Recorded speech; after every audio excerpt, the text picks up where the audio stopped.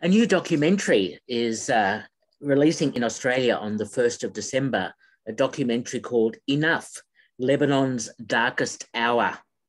And it's my great pleasure to be speaking to the writer-director of this film, Daizy Gedeon. Daizy, welcome to Movie Metropolis. Thank you, Peter. Thank you. It's my pleasure to be on your show. Okay, great. I'll just get you to speak up a little bit more. But this is such an angry documentary in many ways about what's happened in Lebanon, obviously with the explosion at the Beirut port, but also with the issue of politics, corruption, economic crisis. There's a whole range of issues that are facing Lebanon. How did it come about? Because your background is in journalism, Daizy. How did it come about that you wanted to make a film about all this?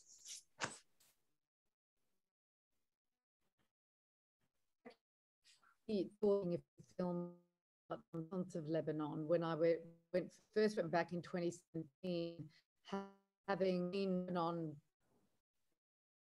the end of the civil war in 1990.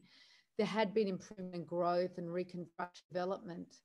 But on that first film trip in 2017, spending 6 weeks or so with people around the country, I realized that I was really barking up the wrong tree. I was, the reality was on the face of it, the facade of Lebanon, it seemed to be improving. But in reality, the people had this weight and this heaviness and this the hardness of their life was coming through. And it made me step back and ask deeper questions and want to explore why.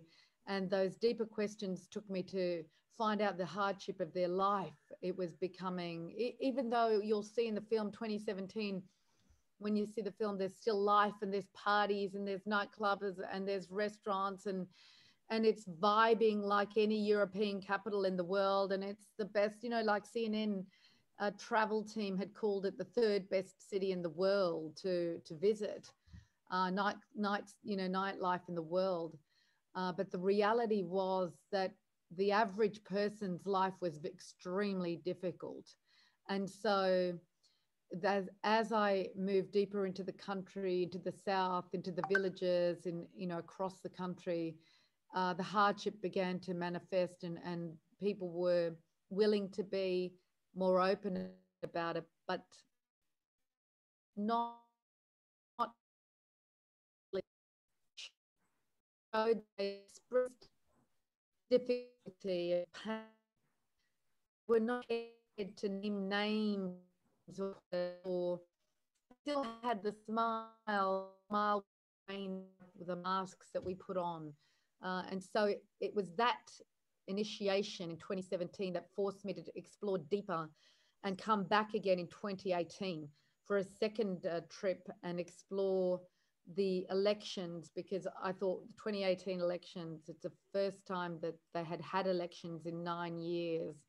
And I thought if they were really suffering, they would make their voices heard through the ballot box, and I was really hoping for change in 2018, but it didn't happen.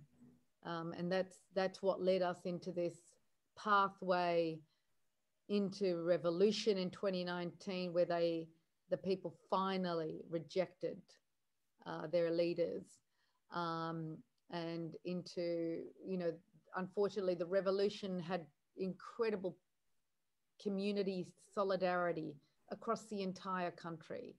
You couldn't, it hadn't been seen since the assassination of Rafiq Hariri in 2005.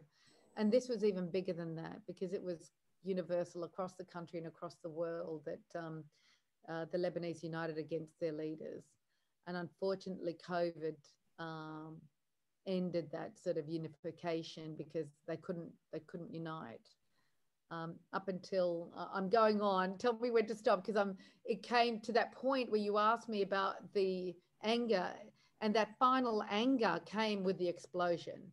That point of the explosion in 2020, August 4, 2020, was when the gloves really came off, and that final, fierceness of this is it, enough.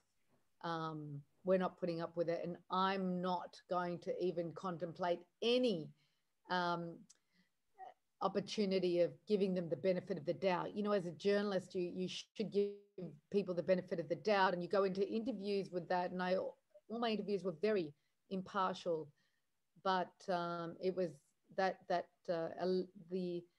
criminal negligence to allow something like that to happen meant that these people were completely incompetent, and there was something mentally wrong with them to have overlooked something so serious as that and allow it to happen. It's an incredible story, and it's great that you're able to reveal it all. And what impressed me, amongst a number of other things, is the interviews that you were able to garner with prime ministers and a whole range of officials, as well as everyday people and their responses. How much of that was easy to organise, and how much of that was quite a challenge for you? Peter, it was the big ones were extremely difficult. Like with the former Prime Minister Saad Hariri, it took 18 months, and people are the ones that opened the door in the end. It took relationships. Same with the Hezbollah minister, Mohammed Fnaish. That was over and over and over again, requesting. And then finally, a minister I'd interviewed, her PA made the connection with the minister's PA, and they made it happen. But that was the first interview in 12 years that Hezbollah had given to a Western journalist. So I didn't realize that until I was walking into the interview with the minister, and she said to me, this is the first time that Hezbollah has approved an interview with a Western journalist in 12 years, and so most of them, most of the big ones, like Gibran Bassil, the former foreign minister, who's now the leader of the Free Patriotic Movement, who I interviewed twice. I interviewed him once in his offices. He gave me 20 minutes. I had extended it to 30 minutes, but then I did a doorstop with him when he had come to Sydney and grabbed another.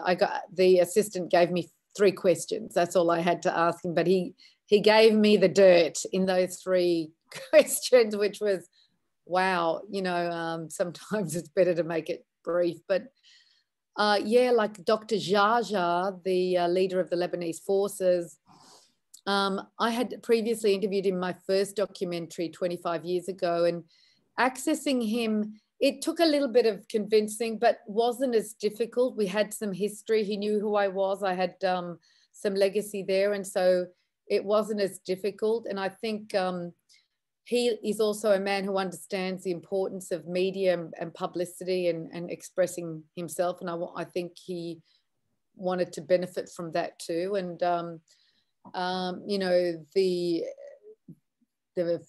the others, some of them were easier, but really it really took people opening the doors for us, knocking on doors for us and giving us that vouch of approval, that's the only way really we got them. Well done on that, because that's really such an important part of your film. I'm always intrigued about getting films produced and getting financing and so on, and especially as you travel to a number of countries to talk to the Lebanese diaspora. Tell me about that process. How easy was it to get funding and to structure the documentary around all that? Well, it's never easy to get funding, ever. So, you have to really be committed. And so, look, in the beginning, fortunately, I had some money put away that I could begin the process to test the validity of it. And that was, so the first trip was on my back in 2017. And then we came back and realised there was a real story here, and applied to Screen Australia through the, producer offset equity, put on a producer to help me with doing all of that.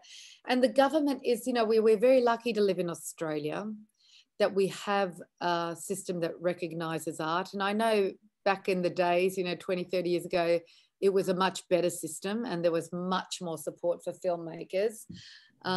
Fortunately, there's still some support, and I, encourage the government and independent business to really support the arts.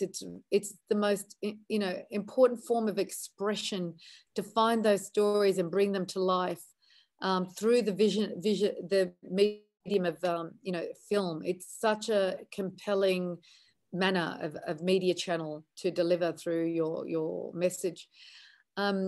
So for me, it was through that sort of beginning, funding it, and I had to still fund a lot of it myself.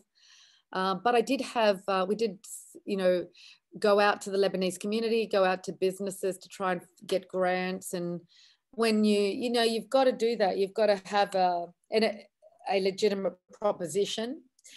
And I think it forces you to think about your project as a business too, and as there's a real business case for the story, in that there's an audience for it. You can't just make a story just for the whim of it. I mean, it'd be nice to do that sort of stuff, but money is valuable, and so it has to be thought through. It just allows the filmmaker, the producer, the director, whoever's the inspiration behind it, to really document why they're making it and how valuable that is to the audience, and then that helps you really structure your story. So so we've secured the 20% producer offset once the film gets into cinemas, and gets a proper theatrical release. We'll be in line for that 40% producer offset, which will really help, because it does make a difference to whether my bank loan against my house continues to take me years to pay off or not. So I'm very hopeful that will come through, because we're launching in a couple of weeks, and hopefully the theatrical release will demonstrate its validity to the audience. Oh, I'm sure it will. And fortunately, cinemas are open everywhere, so which is great. Yeah, absolutely. Okay, and with all the material that you shot, obviously you have so many interviews and etc. How did you make decisions about the editing process and what you left in and what you took out? Well, that's a great question, because you have so much, and there's so many ways to tell the story. It's and I started the script so many different ways. It was just waiting for it to happen, and you just have to test yourself, and then test if it's going to continue. Does that feel right? Because really it's an intuitive thing, that you're writing, and then it becomes more apparent that this is the right way, because it suddenly unfolds. That's after you've digested all of the information. You've got, the way I work is that I have to write questions, undertake the interviews, then read everything and digest it. I'm one that has to consume and allow it to formulate in my nervous system and my brain, and then it just sort of starts telling itself. So as you were asking, like, how do you know? I had so much material, and really it was a 3-hour film that I had to cut down to 1.5 hours, and it took a while. But you know what? In the end, and you're holding on to each bit. No, there's a reason for that, and it's so important, and I've got to keep that, because that means that. And in the end, you really rely on people who have a distance from it, because they tell you whether it's okay, whether the story still makes sense when you take that out, because you think that everyone needs to know everything.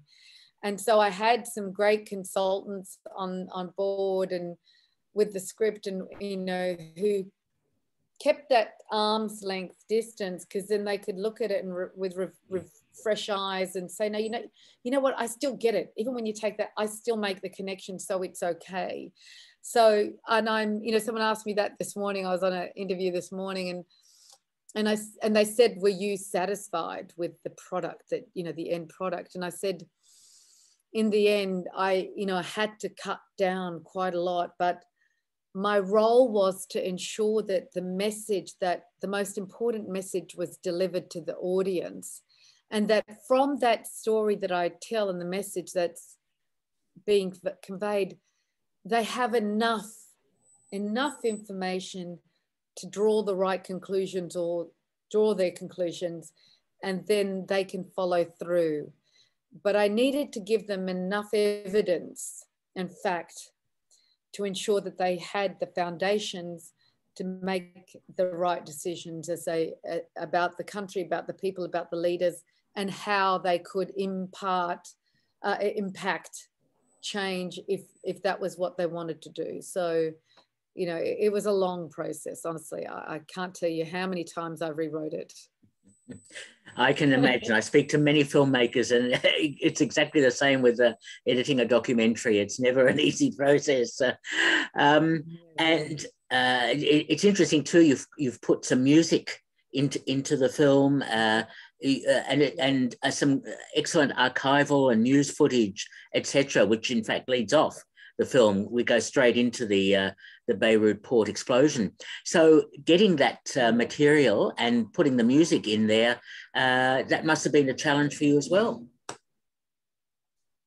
Well, on the music, when I was writing it, I had to, music really motivates me, and I love music in films, whether they're documentaries or features or whatever. Music it touches me. So I would put on, you know, John Williams, different pieces of John Williams, and it would help me get in the mood of the different themes or sections of the film.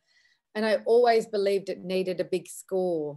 So I, you know, was hoping that God would manifest a great composer for me. So, and he did, you know, through one of my producers, made contact with a great composer and concert pianist in Lebanon was a child prodigy at the age of 11, 12, doing concerts at Albert Hall and, you know, Carnegie Hall, and a tremendous lover of sound and music. So, and, you know, I thought, you know, we had a small budget assigned for music, and we thought, you know, look, we've only got this amount, and it, you know, it just blew, because he was as big a thinker and visionary as me. And it was like, you know, it went from a $20,000 budget to a $200,000 budget. And I had to find the money. It was crazy to think about it. But he said, I can hear the orchestra, and we secured the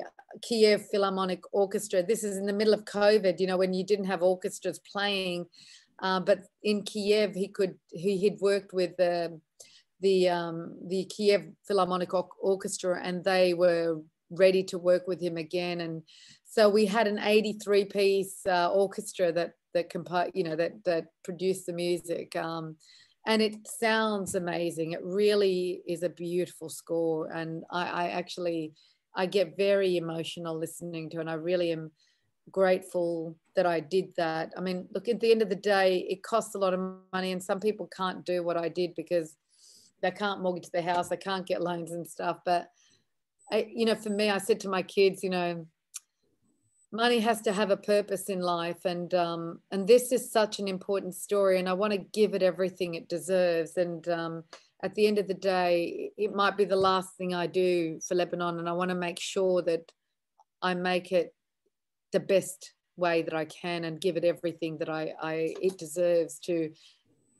appeal, you know, to appeal to the broadest audience and the widest audience around the world, in any way, and that the story is received in the way it should be. So, you know, not every documentary maker can do that, and I put a lot of stuff on the line. I took a huge amount of risk, and you know, it's that important to me. So yeah, that's the story of the music. And I forgot the second part of the question was the sorry. That's okay. I mean, it's clearly a passionate project for you, and I suppose the whole issue of film as an agent of change. You're hoping that, I suppose, in particular, if the film screens in Lebanon, and the government and the leaders see it, as well as the people, of course, that there will be some change, especially, for example, I mean, the sectarianism you can't avoid because there's so many different religions and cultures and so on in Lebanon, as well as other Middle Eastern countries. But also the notion that I didn't see any females or any women at all in leadership positions in Lebanon. It's true. I mean, you've got a couple of women in parliament, but they're not leaders, you know, and they don't have any power at all. You know, we saw it when I was in Lebanon recently, just a couple of months ago. One of the ministers who I'd interviewed, Dr. Daizy Gedeon, she stood up in parliament because we've got elections in Lebanon in the coming, you know, year, in probably 6 months, 4 to 6 months. She stood up in parliament and proposed a bill for the next elections that there be equal representation for women in parliament. She wasn't even up for 5 minutes when those men laughed her out of parliament. I mean, how ridiculously backward is that? They wouldn't even give her the dignity, pay her the respect and dignity to listen to her, you know, present her bill. They laughed her out and she just had to leave the house. And it was astonishing. And this is not Lebanon. We're liberal. We're a very liberal society. But the people that are in power don't want this sort of liberal thinking. They don't want any of that. They want to control it and manipulate the minds and keep the power in their hands. You know, you have gratuitous representation of women. The Minister of Foreign Affairs now, but she's part of a party that's part of the problem, you know. So they do appoint people who are puppets, you know. They're going to do them. They're their yes men. They're not independent individuals. So it is a problem. Yes, that issue of corruption permeates your documentary, and it's just amazing. I mean, to hear stories that people don't have electricity for most part of the day. They don't have good aspirations because jobs are not there for them because the economy is in such a mess. Is there hope for Lebanon? Absolutely. I mean, you know, the only time hope fails or hope ends is when we give up.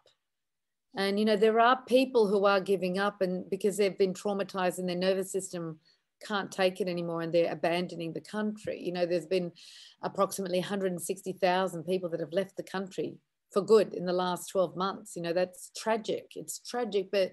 And I was in Ubers and cars and walking, you know, and seeing and speaking to those people. And so many people said, if I could leave tomorrow, I would leave tomorrow. And you can't deny them that because those people have put up with it for so long. They're just exhausted. So, you know, but the reality is that there is hope. And as we explore in the film, the hope really is in the hands of the youth, you know, the 21 to 35-year-olds who are a large percentage of the population, at least 30%, if not 35% of the population. And these people, these youth, it's their future. You know, it's their time to lead and their time to fight for their future. And they can do that easily by voting. You know, they have an incredible influence over their parents too and relatives. And we've seen it already in the university elections over the last 12 months in Lebanon, where formerly the old parties would win, you know, the student body representations in different groups, but there's been a whitewash. It's almost been a landslide against them, which shows that there is a massive shift in mindset amongst the youth that are still at university, that those are at university. So there's real hope that those people will change and will actually vote. We just need them to vote. You know, we need them to vote. And the next question is, who are they going to vote for? The question that comes up is, well, who do I vote for? And a lot of people around the world, with the film going around the world to different festivals, are saying, well, who are they going to vote for? Who are the new parties? Who are the new candidates? And even to date, there's not a lot of candidates that have announced. And a lot of it is because they don't want to announce prematurely. and they don't want to be assassinated. Unfortunately, that's a reality. So they didn't want to get picked off early, one after the other. But there's a lot of work that's been going on behind the scenes in Lebanon since the October 2019 revolution started, with groups behind the scenes building up political parties and deciding who's going to run and looking and preparing for that. So there definitely is that work that's been done on under the ground and behind the scenes. And having had the opportunity to be there from after leaving Cannes, where we picked up the award, we went to Beirut because we got locked out of Australia. So we were in Beirut. We did a lot of publicity, interviews, and then I had the chance to go around and meet people and say, you know, who's standing, who are going to be the candidates, and they explained this to me. So the candidates will announce more will announce. I think 3 or 4 have announced in different seats around the country, but I think much more are preparing to announce in December, January. But they're also being strategic because the government is playing silly buggers with the election dates. You know, they had it at May 8th, then they've made it March 27th. So we're not sure if it's March 27th because they've got to decide in the next week, I think, or by the end of November, what it firmly is. But there's an argument between the president and the Prime Minister and the Speaker of the House. Well, actually, it's the President and the Speaker of the House that are having a fight, and the Prime Minister's in the middle. So the 3 of them have to decide. They have to agree. So that hasn't been achieved yet. So we're not sure. And a lot of people are saying they don't think the elections are going to happen. And I fear that they might be delayed, which is not the worst thing. It just gives people more time to prepare for them. And it'll give me much more time to get out with the film and let it be exposed around the world, which will be wonderful for people's awareness. But I do believe that they have to have elections. I think the international community will demand that they have elections. They might give them a leeway of a few months, but in Beirut, the Australian ambassador, Rebecca Grindley, was very generous and hosted a wonderful private screening for ambassadors in Beirut for us. And she invited the American ambassador, the UK, the Canadian, European, Swiss. We had Saudis, we had Egyptians, we had many different, but only about 20 of them. There was a select group, and they were mostly the ones that had the most interest in Lebanon. And that was a very critical screening. And you mentioned something about security before, and after they saw the film, quite a few of them came up to me and said, do you have security? And I said, no, should I? And they said, well, you know, you're revealing stuff that we might be familiar with, but the rest of the community isn't aware of, and you're putting them up on a screen, and I think you need to be careful. So I said, right. So I've had that now a few times, so I'm not sure what to do with that, but I have to. My dad's very concerned about me ever going back, and so are a few people when it actually gets released, because they haven't seen it yet. It hasn't been released in Lebanon. Only it's been screened to maybe 200 people privately in Lebanon, private screenings of people not in government, anti-establishment. So, yes, so, yeah, it's not sure what to do. Yeah, you're probably safer in Australia at the moment, I'd say, because the film is quite searing, and it will rub some people, I can imagine, up the wrong way in higher circles in Lebanon. And but it's great to see that your film has already been given an award, or you've received some awards, some acclaim already in overseas film festivals. Yeah. So that shows that the film is already having an impact and will do so, especially in Australia, from the 1st of December. Yes, I'm very moved. Look, people don't put a lot of stock in festivals and awards, and you know, it's not about the award.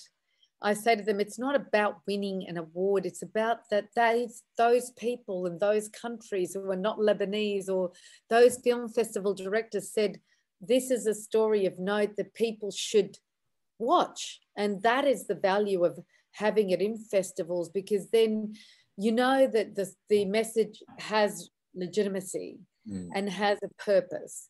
And I am very touched that it's been invited to 12 different festivals and won awards at, 3 or 4 now, which is outstanding. And what it does is the award just puts a spotlight back on the topic of Lebanon and on the story of Lebanon, which never should be out of the spotlight. It's like the Holocaust story. It should never be out of the spotlight. So we never, ever, forget what happened. And any crises, any disaster anywhere, like, we shouldn't forget those stories, because they shouldn't be like a fad that comes and goes.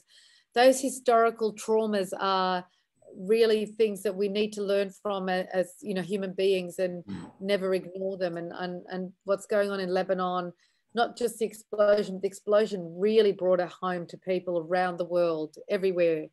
Everyone knows the explosion, everyone remembers the explosion.